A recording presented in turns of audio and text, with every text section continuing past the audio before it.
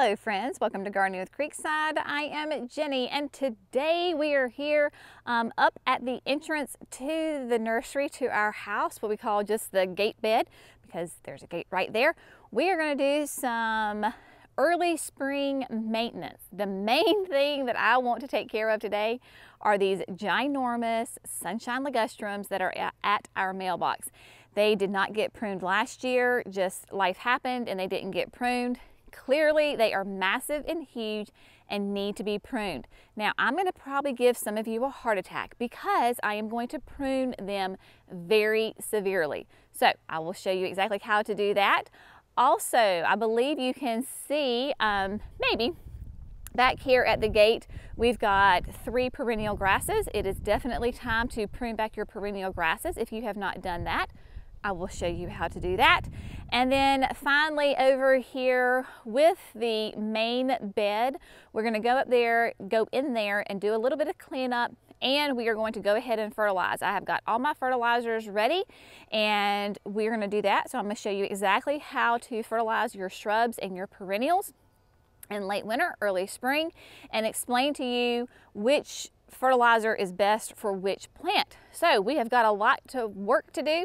So without further ado, we are going to grab the hedge trimmers and we are going to get started on these Sunshine Ligustrums.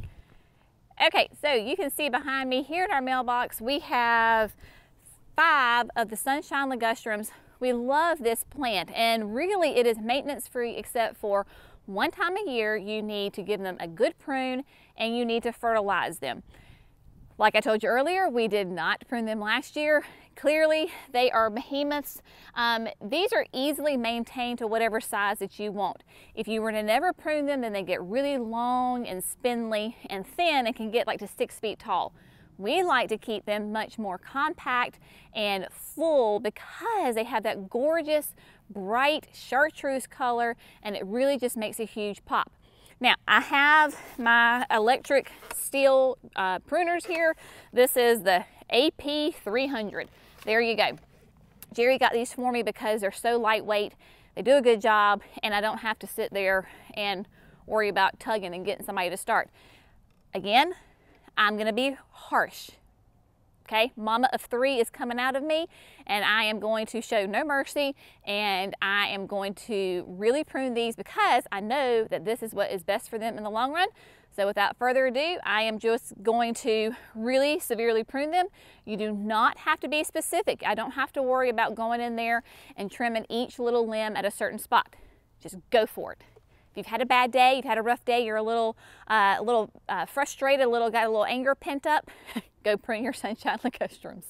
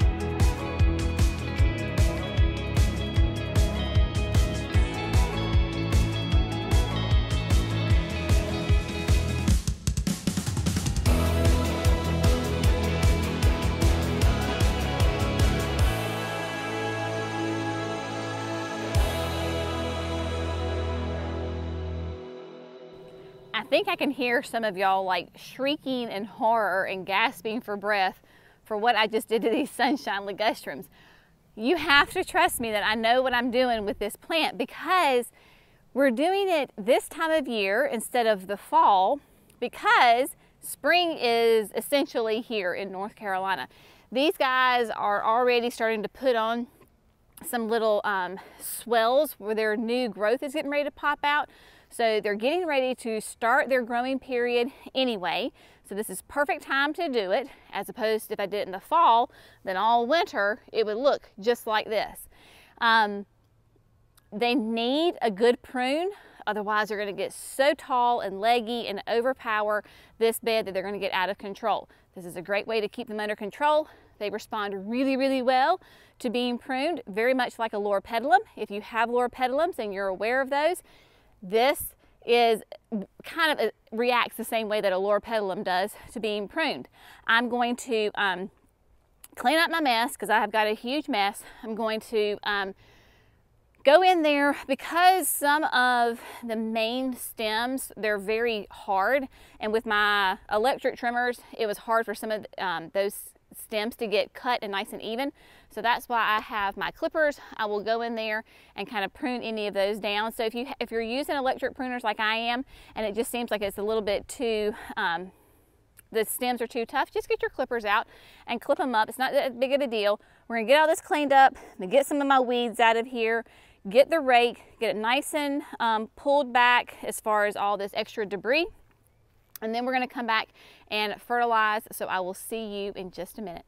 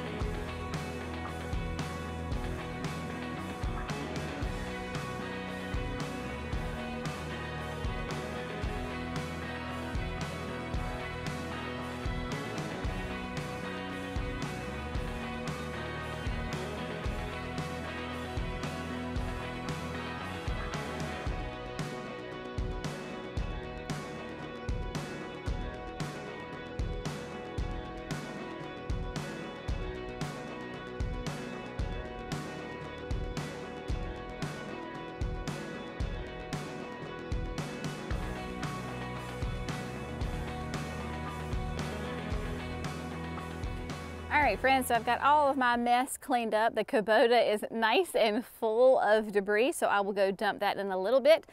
But first, we're going to go ahead and fertilize these Sunshine Ligustrums. You will see that I have, this is like a 50-pound bag of plant tone. Yes, it's upside down. A critter decided it would make a lovely winter's snack, and so they ate on the bottom, which has now become my top. So there you go. Really, I'm not going to measure. I'm just going to use my 2 hands and just throw out a nice, healthy dose, basically following the whole shrub line. Because these are planted so close together, I know that their roots are intermingled. You could, if you wanted to, just go around the base of the plant, right? If you have just a single one, or if they are new, obviously you kind of follow the drip line of the plant. The drip line is the edge of the plant, and that's kind of where the roots are. But this is going to go out further because they're so intertwined with each other. So I'm just going to kind of broadcast it pretty widely and just let it cover that area. And then after looking at this space, putting the plant tone out, definitely I'm going to need a fresh layer of mulch on this. So I will take care of that also. A lot of things going on, but it's going to look so good once I am done with this project.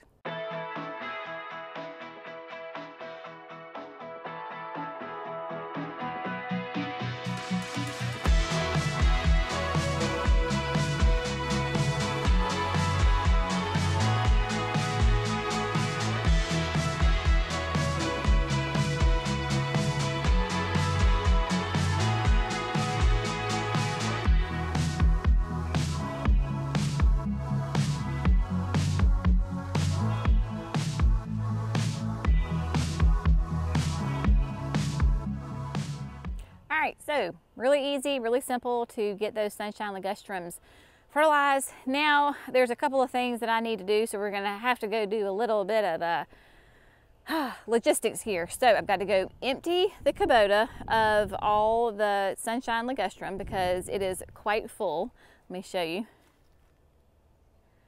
Where'd she go? There she is. Yeah, so she is overflowing with Sunshine Ligustrum debris.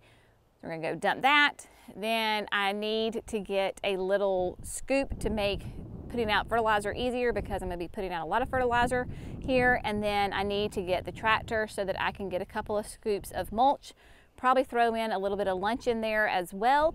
So we're going to take a little break, get those kinds of things done, and then we'll meet you back here in just a second. Let's go.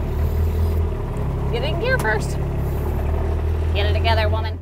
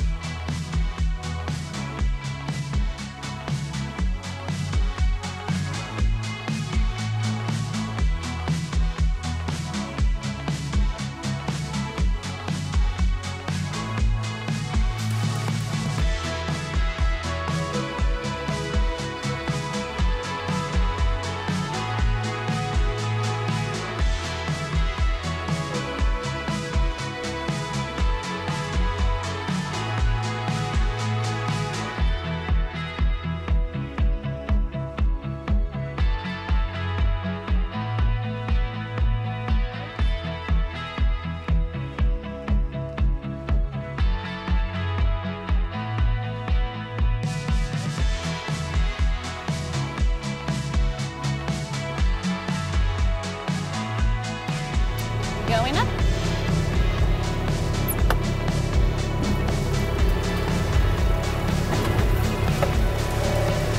Gotta love hydraulics.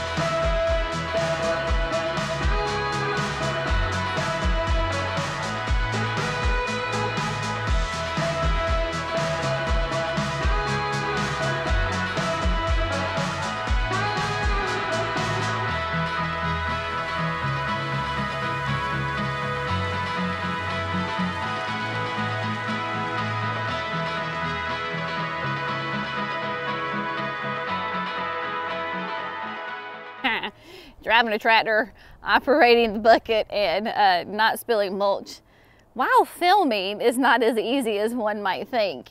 So I made a mess, so I'll have to clean it up. But we're gonna get this mulch put out, and then this section will be done.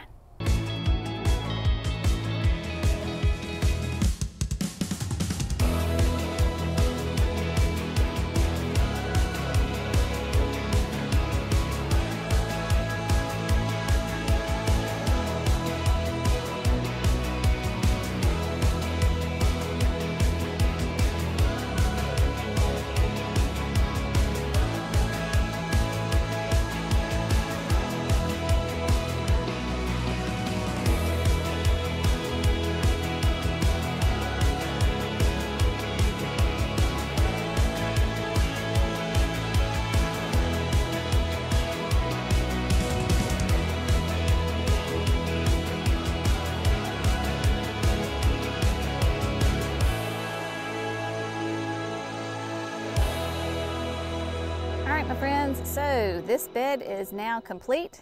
Ligustrums are trimmed, check. Plant toned, check. Major weeds pulled out, check. Some still remain, it's all right. And then mulch. So all we have to do is just sit back, wait, let the good Lord give them some water with some rain, and there you go.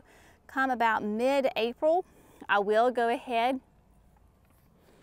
and plant some annuals up here. I always like to put some flowering annuals right here. So all I'll have to do is just move back the mulch and get them in the ground. I am going to go get some lunch, and then we are going to tackle those perennial grasses next. Get those bad boys trimmed down to the ground. Next on the list of things to get done is to trim back these 3 perennial grasses. I get asked a lot what they are because we have some at the nursery also. I don't know. That's the short answer. My mama gave me some of these years and years ago because they did not grow well in her shade garden. Put them in my sun garden and they grew really well. Loved it so much that they sent out the seeds and I had babies everywhere. So this is why I don't further investigate what the kind of grass it is, because if it's found in the exact prime location, it will send seeds and you will have grasses everywhere. Here, I don't think it gets quite enough sun to be so prolific, so it is contained and there I don't have babies out and about. So what we're going to do is we are going to do a little trick. Of course, the wind just started blowing, which is fun when you're going to cut perennial grasses because that means the stuff's going to blow everywhere. But, such is life. Bungee cord. You can use a bungee cord, you can use a piece of twine, anything that you want to. This just helps make it a little bit easier. So, ladies, what we are going to do is we are going to pretend that we're going to put this grass in a ponytail. So before we even do our first cut, we're going to come maybe a foot up off the ground and wrap this bungee cord around the grass, and so it's going to be a ponytail. That way when I cut it, it will all still be attached together and I can pick it up at one time and put it in the Kubota, and I don't have little grasses blowing everywhere. So that is the plan. So let's see how easy or how hard this is going to be.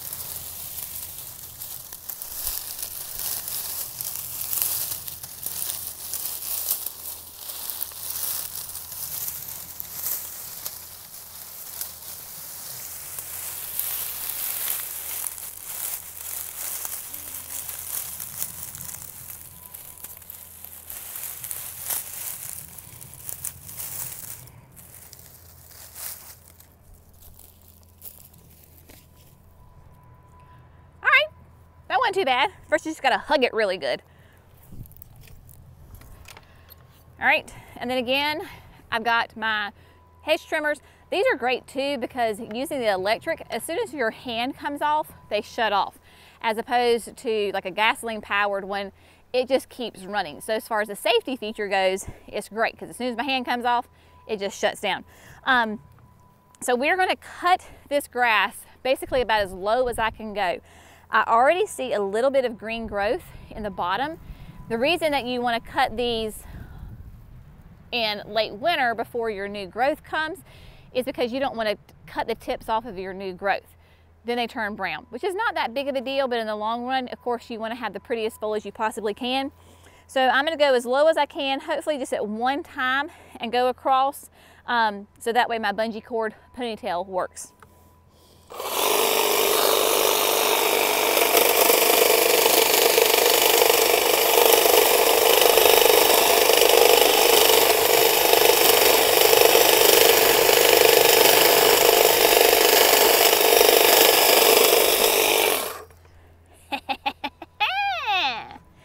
Work smarter, not harder, my friends.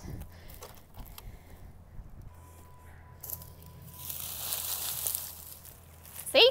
Look at that. Look how easy that is just to pick up that whole grass just like that. So much easier than not strapping it up. I'm gonna come in here and clean up my edges, and then I can get the rake and clean everything up for once.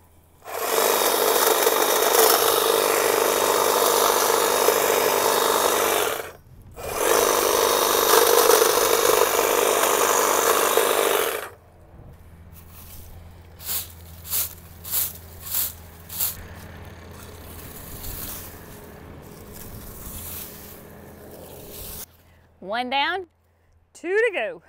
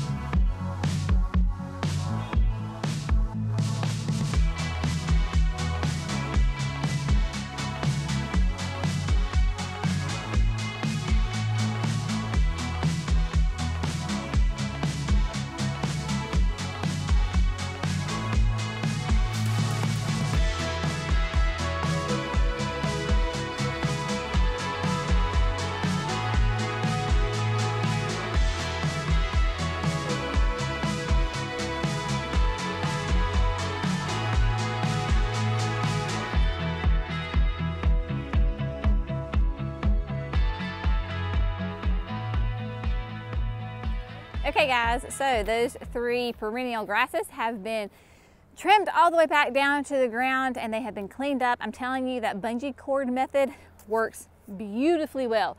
I have cut many perennial grasses without using a cord or without tying it up, and the cleanup is just so much more involved. So go get you a cheap bungee cord and use that when you do your perennial grasses. It makes life so much easier. All right, now life happens, things are duty calls, and I don't have time to work on the main part of the bed as far as like the last little bit of the cleaning up and fertilizing today. Some things have come up that I have to take care of. So I do want to show you though that bed to give you an update, and also I have a couple of questions that I want to ask you to get your help on. So if you will stay tuned for just 1 second, I have an update and I want to ask you for some help on 2 different plants. Behind me you will see the main flower bed here at the entrance to the nursery. I have got a ton of perennials in here, but I also have, of course, some great shrubs and 1 tree that is left over. And then the rest, I have a nice big pocket to do my annuals in. So the question that I have for you involves this little tree right here behind me. This is a Fat Albert, and you can tell that Fat Albert is looking a little thin, he's looking a little sparse. And so my question to you folks is, do you have a Fat Albert? Have you grown a Fat Albert? And what have you done to make him thrive? Because I really think that this is probably in the wrong location. At first I was afraid that he was going to get too much sun, and that's why I put him here, but now I'm afraid that he's not getting enough sun. It seems to be, he's definitely kind of shrunk. The longer he stays here, the smaller he gets. So my question is, do you think that it would be smart for me to dig him up and move him to a sunnier location? I don't think his root system is too massive for us to dig up. Of course, we have the equipment. I do have perennials around it though. So give me some help with your Fat Alberts, because I do have some concern about mine. With this bed, in here I want to give you an update because I do have tons of perennials. Here we have, this is a lady in red fern, and you can just start to see right here where she's starting to wake up. There are 4 of these, I believe, in here, and they are waking up. It is super exciting. So I have hostas in here as well, and you probably, like, Jenny, there's no hosta there. Well, see these little, there's these 3 sticks. There's 1, 2, 3. This is where the hosta is. So we're gonna do a little investigating. Remember, of course, hostas are deciduous. They will go dormant in the winter. As soon as a freeze hits, it goes dormant. You lose all your foliage. It dies completely back.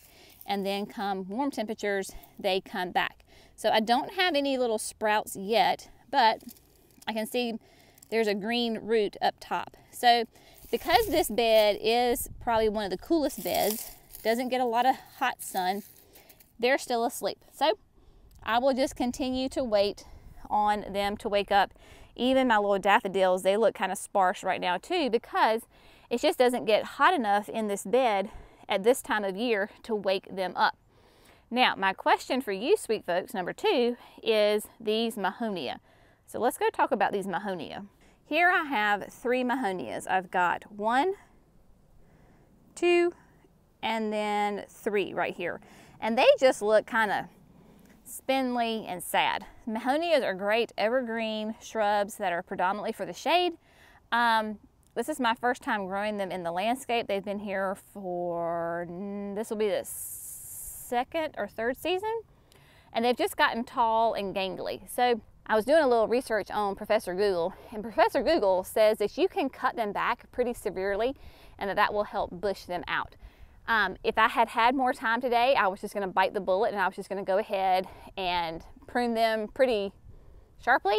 But since I have run out of time, I thought maybe I'd ask you. So do you have mahonia in your garden? If so, how do you prune it? Do you prune it? Everything said to prune it about this time of the year.